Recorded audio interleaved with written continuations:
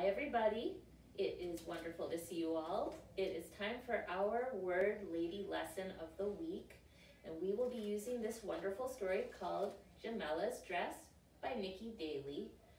Before I read you the story and talk about the words, let's look at our goal for the day and go over what the words you will be listening for are. I can listen for new words and use them when I speak with the help of sentence frames. These are the 3 words we'll be learning today. Repeat them after me. Clutching. Clutching. Cross. Cross. Radiant. Radiant. Before we get started with our story, let me remind you that for these lessons, we will be using our sentence frames to say sentences, to use our new words. So if you don't have a talking partner with you right now, you should go get one. You can pause the video. You could get a grown-up who's home, grandma, mom, dad, aunt, uncle, a cousin, a brother, a sister, a pet, or you can use a stuffed animal, okay? But you're gonna want someone or something to tell your sentence to. Now remember, we are listening for the words clutching, cross, and radiance. When you hear those words in the story, what are you going to do? That's right, show me you noticed by going like this. Ready for the story? Okay, so we're gonna read Jamela's Dress by Nikki Daly. And remember, we are looking for the words clutching, cross, radiant. Okay, enjoy the story. Listen for our words. Jamela's Dress.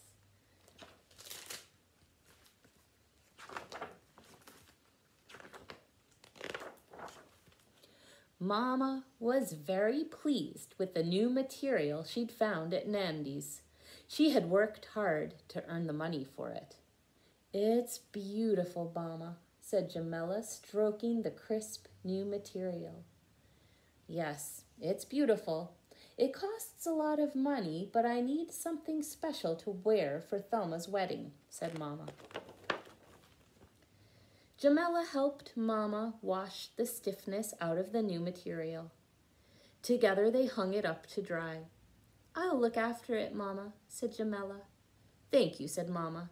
"Just make sure Taxi doesn't jump up and dirty my material." "Okay," said Jamela. A warm breeze blew. Jamela rubbed her cheek against the soft material and followed the beautiful patterns with her finger. When Taxi barked, Mama called, "Jamela, are you looking after my material?" "Yes, Mama. It's getting nice and dry," said Jamela. Dreamily, Jamela swayed between the folds of material as they flapped and wrapped around her into a dress. When Mama heard nothing going on, she called, "Are you looking after my material, Jamela?" There was no answer. Uh-oh. Down the road went Jamela, proud as a peacock, to show Thelma her beautiful dress for the wedding.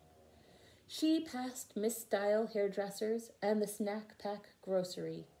"Hi, beautiful," called old Greasy Hands, who was fixing up Thelma's wedding car. Children sang, "Coella Jamela, African Queen." Taxi barked, and Mrs. Zeeby's chicken went wild.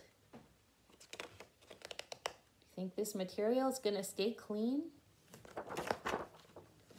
Then a boy on a bicycle who wasn't looking where he was going went skidding all over Mama's dress material. What a show. In his photo studio, Archie heard the commotion. He ran out clutching his special camera. Did you notice the word? You're right, clutching. It means holding on tight. So he ran out clutching his special camera and shouted, "Hold it, Jamela!" So Jamela posed.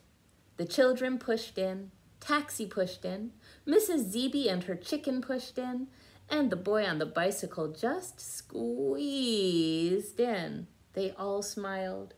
Click. But when Thelma saw Jamela, she scolded. "Ugh, Jamela, your mama's going to be very upset when she sees what you've done with her material."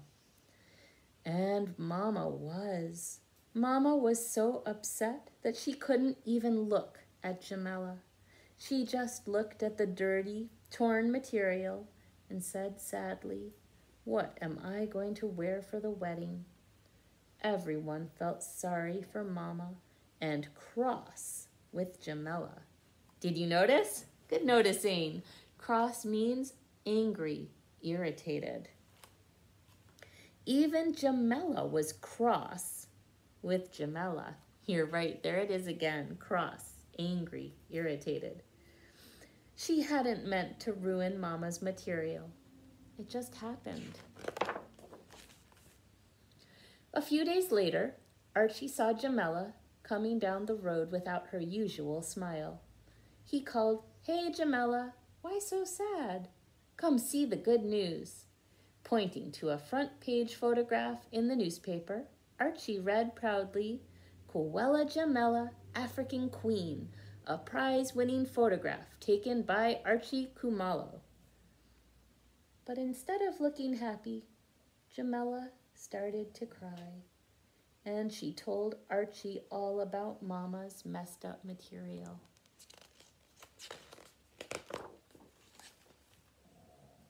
"That's a sad story, Jamela," said Archie, "but it has a happy ending." He put his hand into his bag. Jamela wiped her eyes. "See," said Archie, taking out a bundle of money, "I won big bucks for that photograph." Jamela had never seen so much money. "You can buy lots of things at the shops with that money, Archie," said Jamela. What do you think Archie's gonna buy at the shop? Let's see. Right, Archie laughed. That's the happy ending. In the afternoon, Archie arrived carrying a gift for Jamela's mama. "What is this, Archie?" Mama asked in surprise. "Open it, Mama, open it," cried Jamela. Mama unwrapped the parcel. Inside was a beautiful piece of material from Nandy's, just like the first piece. Jamela jumped up and down. "Thank you, Archie," said Mama. "Nope, you must thank Quella Jamela, African Queen," said Archie, holding up his prize-winning photograph. When Mama saw it, she gave Jamela a big hug. After Archie had gone, Jamela helped Mama wash the material and hang it up to dry. "It's the most beautiful material in the world," said Jamela. Mama just smiled. They sang songs as they watched the feathery patterns dance in the warm breeze. And then Mama and Jamela played a hand-clapping game for a while. "Let's do teapots, Mama," cried Jamela. So Jamela taught Mama to do a little song about a teapot with a spout. They dipped, they tipped, and the tea poured out. When they stopped, the material felt warm and dry, so Mama showed Jamela how to fold it, just as she had learned to do it when she was a little girl. That evening, Mama cut and sewed until she had her special dress to wear to Thelma's wedding. When she finished, there was a piece of material left over. Mama measured it with her eye, this way and that way. Then she looked at sleeping Jamela and smiled. Wonder what Mama's gonna do with that extra material. The hands of the clock passed midnight, and Mama was still hard at work. Every now and then she sang softly to herself, "Quella Jamela, African Queen." Next day at the wedding, Thelma looked radiant. Good noticing. There's our last word, radiant. So happy, you look beautiful. We often say a bride looks radiant. Mama looked lovely. And when Archie said smile, everyone, guess who had the biggest smile? And notice what Jamela is wearing. What did Mama make for her?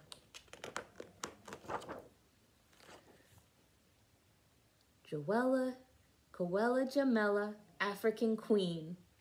That's who.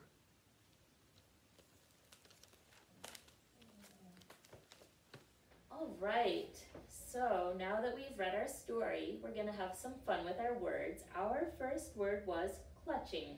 Say it. Clutching. In the story it said he ran out clutching his camera. Clutching means holding something tight, okay, or holding on tight. So,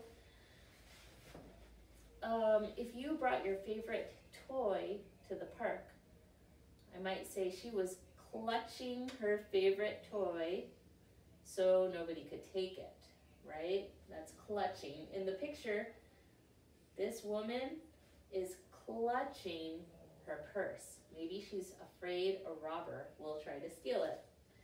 So, now is when your talking partner comes in, because here is our sentence. I was clutching because, so I could say I was clutching my purse because I was afraid someone would take it. All right, try it with your talking partner. Clara and Nate, could one of you try this? I was clutching my phone because I was afraid I would drop it. Beautiful sentence. Go ahead, great example. Nate? I was clutching the dog toy so that the dog couldn't take it from me. Great, all right. Great examples of how we would use clutching.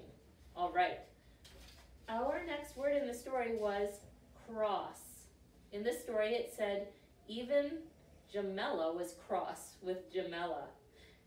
Cross means mad, angry, irritated. In the picture, this teacher looks cross. What are some reasons that teachers get cross, angry, irritated?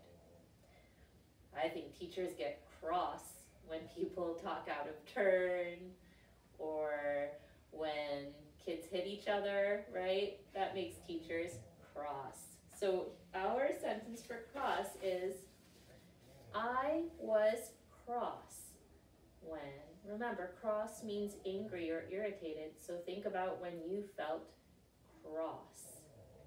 I was cross when my brother went on my phone. I was cross when my brother went on my phone. I bet a lot of you could relate to that. All right, Nate, can you make a sentence with cross? I was cross when suddenly my sister made something up. So I'm hearing a lot about brothers and sisters making each other cross. That might be happening in your house too. You've probably spent a lot of time with your brothers and sisters if you have brothers and sisters. So our last word was radiant. Okay, in the story it said Thelma looked radiant. Radiant means looking beautiful because you're so happy. In the picture, this woman looks radiant. Say the word. Radiant. Radiant. Okay, so here we go. Here's our sentence for radiant. So think about when you look radiant. When do you look beautiful because you feel so happy? I looked radiant. I looked radiant when I got an A. Okay, so I looked radiant when I got an A. Great example. Nate, can you think of an example of I looked radiant? I looked radiant when I made district band. Great, okay. So it's when you feel really happy. Sometimes you look radiant. I thought we would try something together today. Before we act out our words, I thought we could try showing on our face how we look So how would it look? That wouldn't be on your face, right? But show me clutching. You're holding onto something tight. Show me clutching. Right? How about cross? You can show that on your face. Yeah, okay. And radiant. Right, you're so happy. You look really just excited and happy. All right, radiant. So, who could come up and show us either clutching, cross, or radiant? Looks like Nate's going first.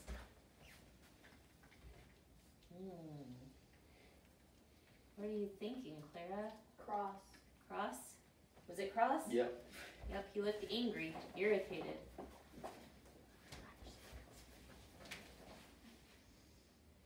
Okay. Clutching. Is it clutching, Clara?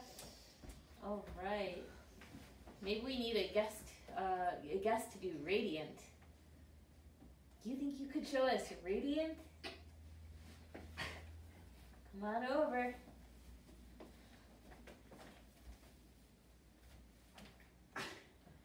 What do you think? Do you think it's cross, clutch, or radiant? Radiant. Radiant. Radiant? I see something else there too, though. We might say he's Nipple. clutching the puppy. Right? He's holding on tight so he doesn't drop the puppy. All right. It was great to see everybody. Remember, you can use those words when you're talking and when you're writing. See you next week.